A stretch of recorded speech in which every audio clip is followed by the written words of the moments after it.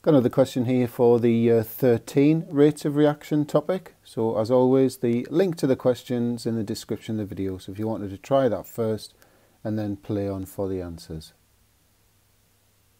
Okay, so first thing, going to use the graph to determine the order of reaction with respect to bromine.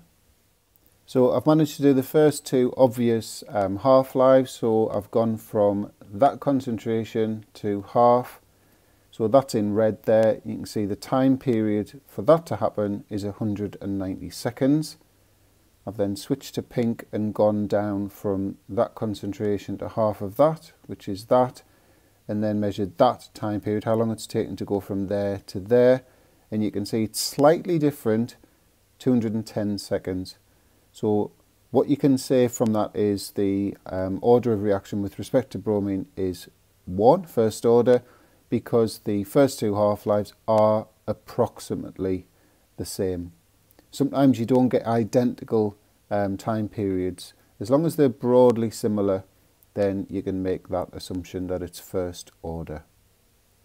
Obviously, you've got to have that working out on your graph for the examiner to credit, but in words, just something really simple. So first two half-lives of 190 and 210 seconds are very similar, so we can say it's first order with respect to bromine. We're now going to use the graph to determine the initial rate of the reaction. So to get the initial rate, we draw a tangent to the curve at the start of the reaction. So obviously that's mine there. There's a bit of variation going to be allowed here because obviously tangents can change ever so slightly. So anyway, this is how I would draw it. So I've got a change in the bromine concentration. Obviously it's starting at 0 and going up to that. So my change in bromine concentration is 0.01 and my tangent's cutting that time axis there at 250. So that's my change in time. So the gradient's obviously the change in concentration over the change in time. So from my tangent, I'm getting an initial rate of 4 times 10 to the minus 5. And don't forget your units, moles per decimeter cubed. Obviously we divide moles per decimeter cubed by seconds, moles per decimeter cubed per second. Moving on to the calculation of the rate constant. So our rate equation is just going to look like this because we're told that since the methanoic acid is in a large excess, it's effectively zero order. So we're going to ignore the methanoic acid. The rate equation is literally just that. So we just need to rearrange for K and then put in our rate that we've just calculated and the initial concentration of bromine, and that'll give us a value for K.